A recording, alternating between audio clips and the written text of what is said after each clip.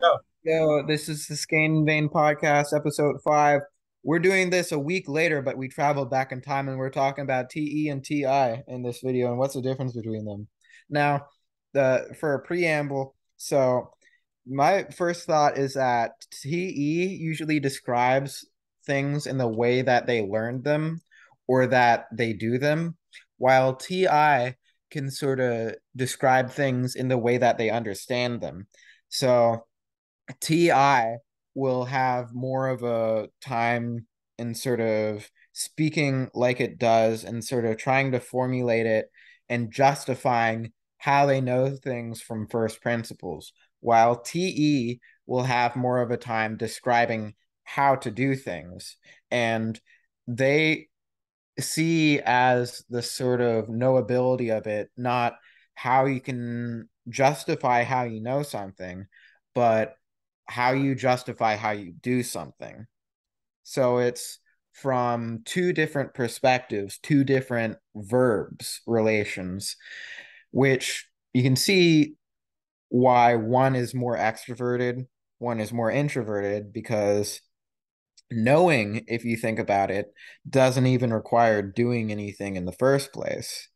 Like, I could know something and it's known, but doing something requires action. Knowing something you see with the first principles sort of stuff, like law of the excluded middle, law of identity. I forget what the third law is. Dominic might know it. contradiction, Yeah, law of contradiction, non-contradiction. non-contradiction.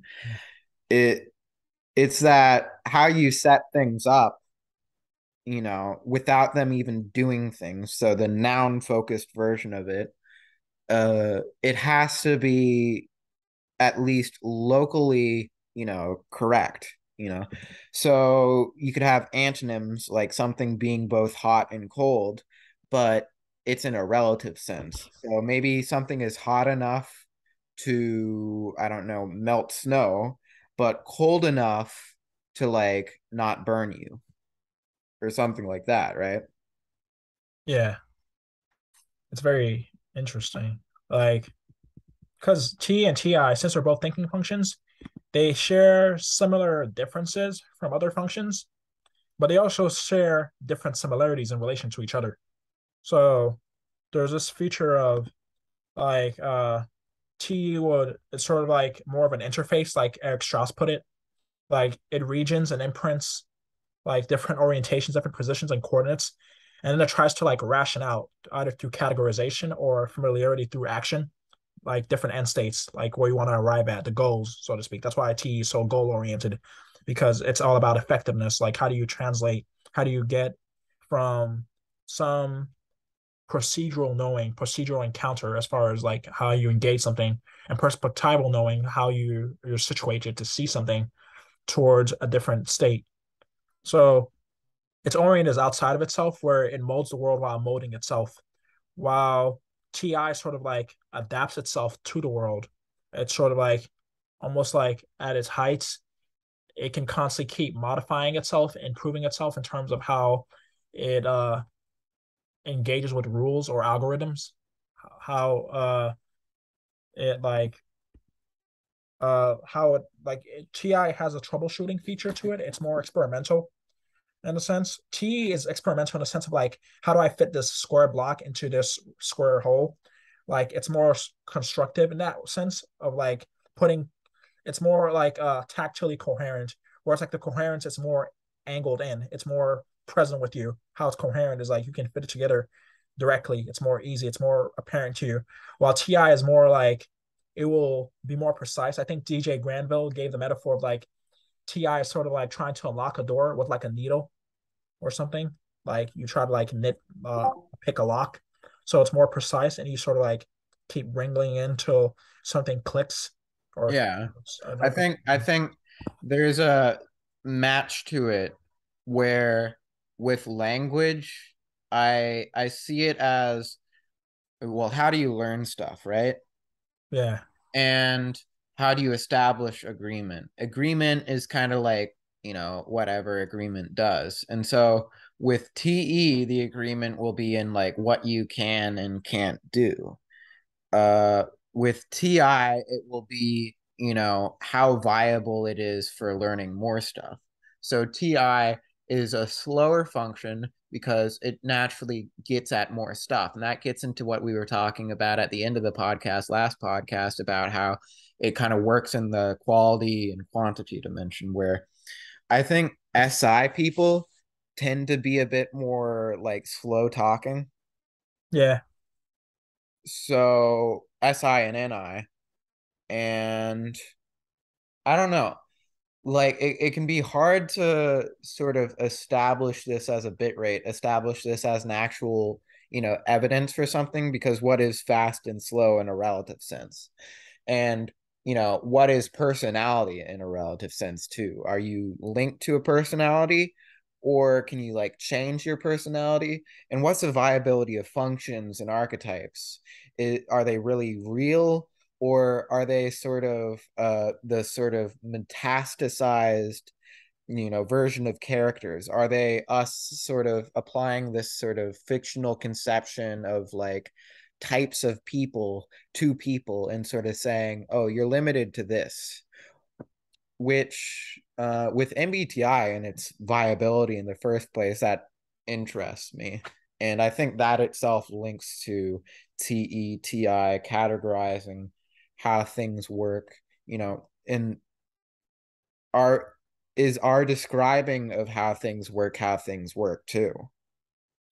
Oh shit. yeah. It's there's also like how you're approaching it. I think I listened to a recent podcast, Personality Hacker, where Antonio and Joel they were talking, and Joel gave the metaphor of like a type is sort of like exercise machine that targets certain muscles, while personality is sort of like the overall dynamic. It's more of the organic or functional muscle, like the fact that you can do lunges and squats without a machine, or you can do push-ups that target different muscles, while a bench press will just target the chest mainly or something like that.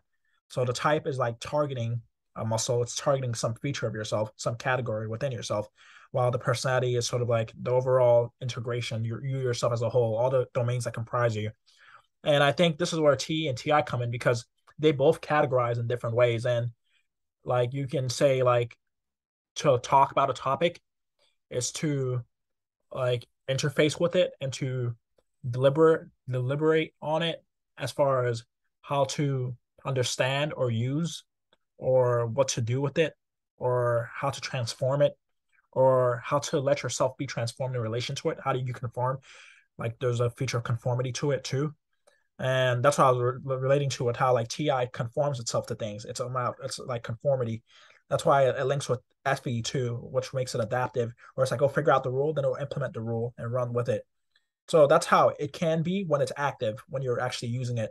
While TE, when it's understanding, it can categorize very well. It can like uh get at what is the particularity, the peculiarity. I don't know how to pronounce that word. I always hate that word. That gets you to like make something what it is. That makes something like helps you understand it. It gives you an optimal grip on it, as John Favreau puts it, of like you have a category of dog as opposed to just animal, and you're able to like just have that and interact with it. You have like a taxonomy of different things relative to each other. With T types, my general understanding is like of it's similar to men and women, how like men sort of prefer stuff and the like knowledge of things and Yeah. stuff like that. So sort of hobbies overall too, which kind of links into this whole sort of weird thing about personality where we kind of link it to like accomplishment and to like what you do, what your interests are. And that's kind of your depth, is like your kind of like ideas themselves can become like stuffified and Yeah. sort of depersonalized. Yeah. Like functions are that themselves, or they could even be personalized sort of function, general perception of stuff that is made more personal. like say in Beauty and the Beast you have the candelabras that can speak and have eyes and ears and shit. So so so so so so so don't knock down the door. So you don't knock down the door like King Sosa. You don't know, sir. I'm gonna be in that like a potion. What? Oh fuck. But it links into the different sort of functions, and I think what is the do category generally?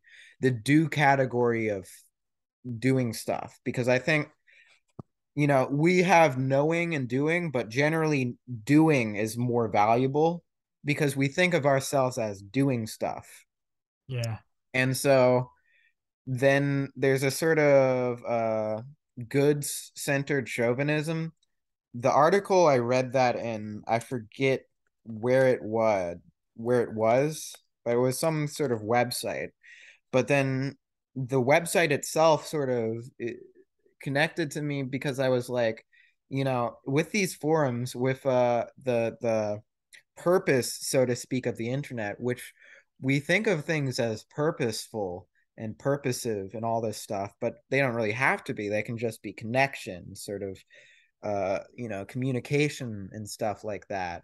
And Yeah. that's saying form over function, right? It's saying this podcast we're doing, it's just us having fun. It's not us actually like doing anything, explicitly useful, right? Yeah. But it's us kind of exchanging words like they're fluids or some shit and making the mixture and saying, Chemistry, man. have this brew, sir. And it's like alcohol, basically. Yeah, it's like basically like chemistry. And that's where like you get that with the because the thinking functions, they tend to have a sort of like instrumentalist and objectification to them. Like they tend to like they'll treat almost every single thing they're dealing with as like an object to be engaged, or as an activity to, or even as an activity becomes like structured in some manner where you can phase it into. Wow, you have something to say? Yeah, because like I was thinking about activity itself, and I was thinking TI has this sort of if you look online, right, and you look at the people sort of with time wise sort of things, why is introversion the way it is? And people think it's like preference, but you could also see it as just the bare cyclicity of things, how much time they take. Like for instance, if your computer is like slowing down, you're not like, oh, it prefers to be slow. You're like, oh, it's just slow. So these functions are slow. That sort of quantity they admit of different types of qualities is like different. So like introverted functions just spend more time alone, as it were. They spend more time perceiving or thinking or feeling or intuiting and stuff like that. And how do we even judge like introversion and extroversion if they're actually things? There's criticism itself of that, which I mean, you could say, oh, you're not actually an introvert, you're just socially anxious, which, okay, well, you can be both. And then, you know, it could be saying, that's true in a sense. It's true, that you're more socially anxious than you are an introvert, because that's saying, at least with respect to utility, you should see yourself more as socially anxious, right? Because you saying you're an introvert is just an excuse. It's like what was that problem you spoke to me about like you see GTA, a cloud of smoke? GTA problem. Like you see a sheep and you think it's a sheep, but then it turns out to be a sheepdog, but You behind were it like is way about to ahead of be, me on that. huh? But yeah, you said YTA before I even like but yeah, so knowing something is the case, but for the wrong reason. But then what is the wrong reason? So we sort of see forms and apply a function to them. And this is sort of how identity works, is that we see, oh, I want to be this kind of person. Then we're like, I am this kind of person, right? It's circular. It's not actually there's this type of person or that type of person. People just like to talk about themselves or to learn about other people. Um, and to like experience other people because they like socializing or they don't like socializing. Um, and I think this is what makes introversion and extroversion such hard things to talk about because I think it simplifies things down to like, if I don't like to spend time with other people, then I'm an introvert. And if I do like to spend time with other people, then I am an extrovert. Where I don't think extroversion and introversion are really with regard to your orientation towards other people in the first place. Because I think you can spend time with people in an introverted sort of way. Yeah. Like for instance, uh, us speaking like this is sort of engaging with like TI, obviously, and with kind of like, our own thought process in a sort of way that we wouldn't be, basically how you speak to some people is different from how you speak to other people. And so that's a whole simplification with introversion and extroversion is it says, oh, every time with people is extroversion and every time without people is extroversion, which isn't true. You can do extroverted thinking while not being around people, but it just happens to have more utility for other people. And you can sort of think in an extroverted feeling sort of way when you're not around people, but it just happens to have more utility for other people because it's faster, because it's less inside of yourself. Do you get what I mean by that? Yeah, I get what you're saying. It's also How much time do we have, by the way? we probably have like 20 minutes. That's cool. I was thinking So about that much. yeah.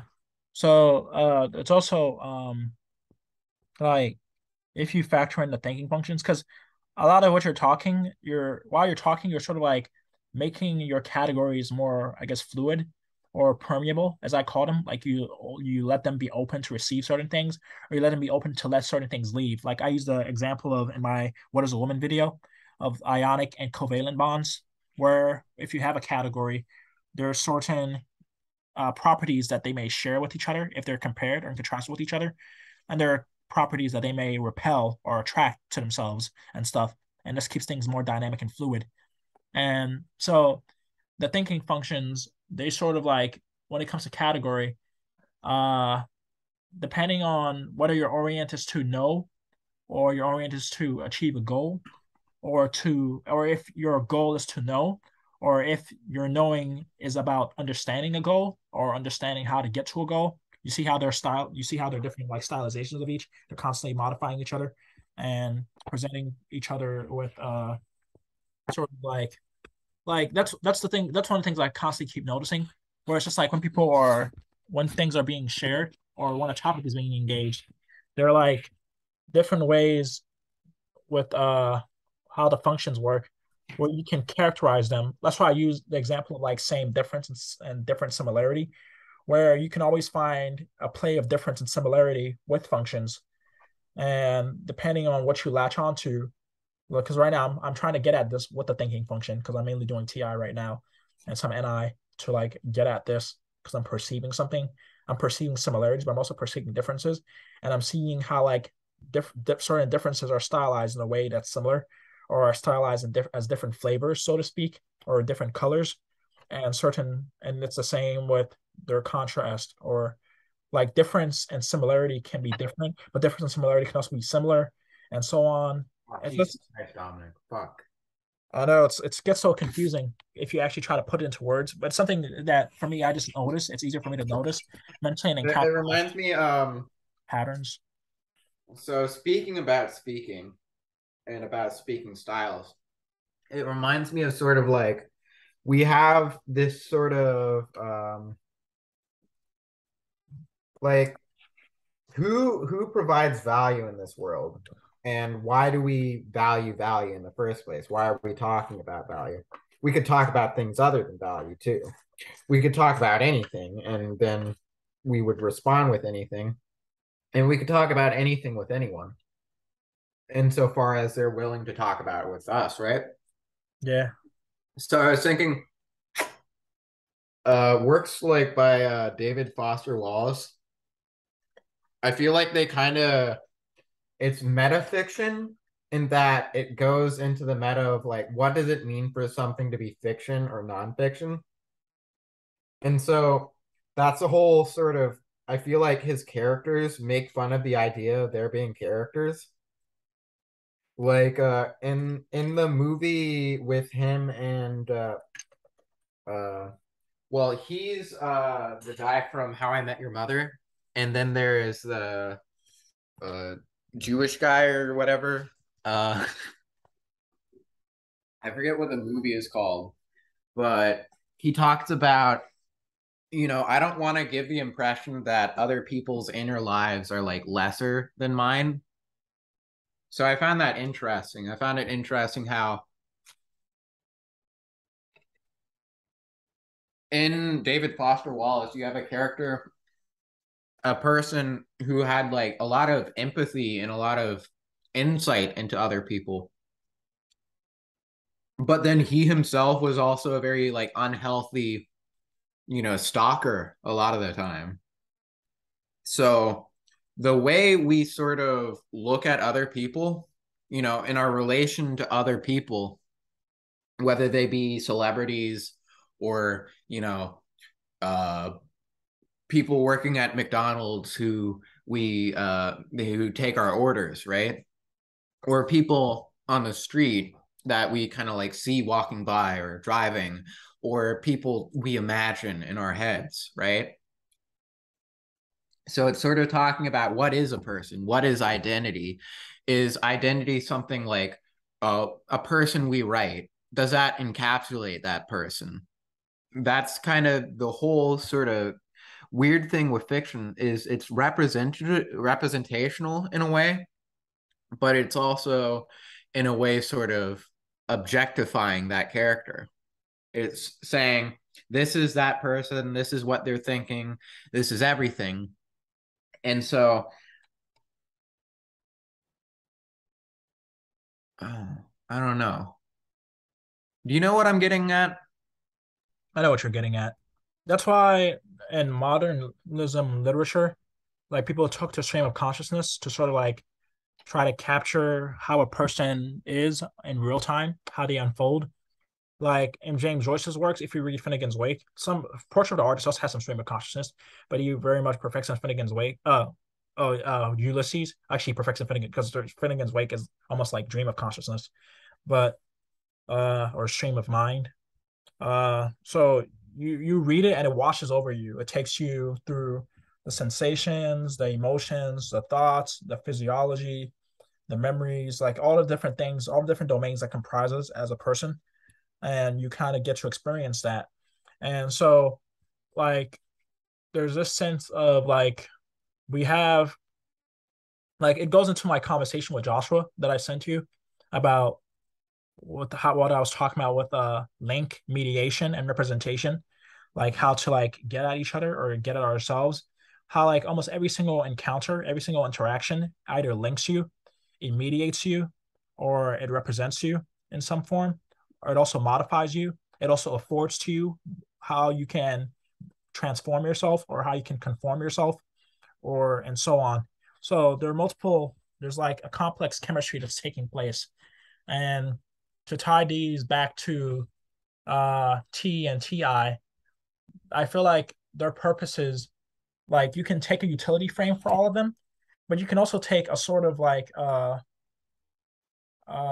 because TI is also considered an identity function, but it's almost like it has this feature of if you use the different similarity schema that I provided, it has this feature of different types of attachments and similarities of attachment with what's personal and what's not personal, and with how you objectify and how you personify. Because there's this feature of like you're personifying and impersonifying things.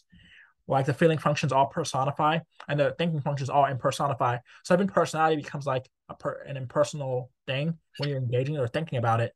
While with feeling, personality or even objects can become a personal thing where it takes on a life of its own.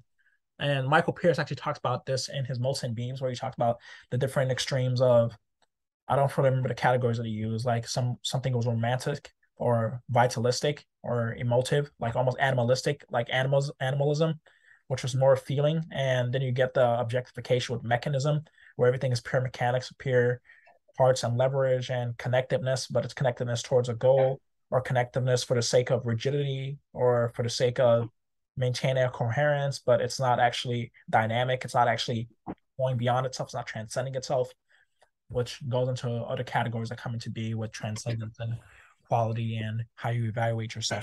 That. So these all factor in, and like it's fascinating. Let's say like, because I wish there was more avenues I knew how to explore this, but I'm curious as to how the thinking functions sort of how they explore non-normal experiences like religious or mystical experience, because you can see their uses in different religions. You see how they play out, how people try to use them, or how people try to come to metaphysical understandings, metaphysics in the Aristotelian sense after the physics, and also metaphysical in the sense of like dealing with the paranormal or dealing with alternative realms or dealing with dreams that feels like an alternative realm itself. Like that's something that's not uh normative in the real sense, in the sense of what we characterize as real, with sequence and things persisting and things coming together and coming apart. But there's just sort of like uh different types of warping, different types of speeds, acceleration, relativity, like all those different domains, all the different categories that comprise reality and stuff like that. So I think that's some of the things that tends to go on with the thinking functions, where they try to get you a grip on these different things. And the reason why I'm even able to talk about these things is because of the thinking function, specifically with TI. Like I only use TE like in physical things, like if I'm getting something done where I know what's the step to take, what's the next step, how do I stitch it together. But I think there's also a feature of NI there too, where I get the big picture of how things will interact, and then I sequence them, and then I act on them and bring them about. So then it becomes procedural, and it goes into procedural memory and stuff like that. So yeah, I rambled about lots of stuff. Whatever. I think this goes into something about TETI, which I think is important, which is that like the thing about how the axes are is that you can really understand them as like digital versus analog. Yeah. So like with all the concomitant sort of ideas, like for instance, digital things are machine things that we're usually like disinterested in, and they're just kind of procedural, going from one step to the next, like a proof, a geometric proof, and they're algorithmic. And they're also subject to the same sort of criticisms, like a la Gödel's incompleteness theorems, which can sort of take them down for what they are and criticize them, but still they have this approximation sort of thing. I went into this in my basketball video, how like, so I've gotten better at basketball over time. At least like shooting, not like playing the game. I don't really play basketball because I don't have friends. And I could like ask people though. Like um but when we talk about getting good at things and sort of all that stuff, it can be where TIFE has this thing where it doesn't really care about stuff, but it tries to like solve stuff, Yeah. right? Where, like I'll think when I'm sort of wanting to talk to somebody, like I'll think about like what should I say, but that would sound stupid, or you know, like oh I should do this, and like oh that was so stupid, like the Caleb Cities video. Yeah. Yeah. I think Have a nice meal, you too. that was great. There's also like with problem solving, that's a feature of the thinking functions. That's one of the areas that they almost situate us life itself as a series or an analog, a problem, like a qualitative problem or a quantitative problem to solve or to like examine. And like you can say, I think some T users put it as like they're always searching for problems or they're searching for problems to solve. They're searching for inefficiencies, and effectiveness. They're looking for like the best ways to get at an end goal. Oh, Or can you turn on it on so I can screen share something? turn what on? Oh, screen. How do I turn it on? I don't know. Okay, yeah, I turn it on. Okay, Multiple I'm gonna share my screen. simultaneously. Screen share. All right. I wanted to share this video. Hey everyone, don't talk to me till I've had my coffee. Hey Jan, don't reply to me. Didn't have it yet. That means you have to shut the f up. I love being unhinged in the workplace. Don't do it. Just don't talk to me till I've had my coffee. Well, I guess this work won't be done by itself, will it? Ooh, is that a delicious snack? Help me, just help me. Talk to me, please. Help. I need help, please. Just talk to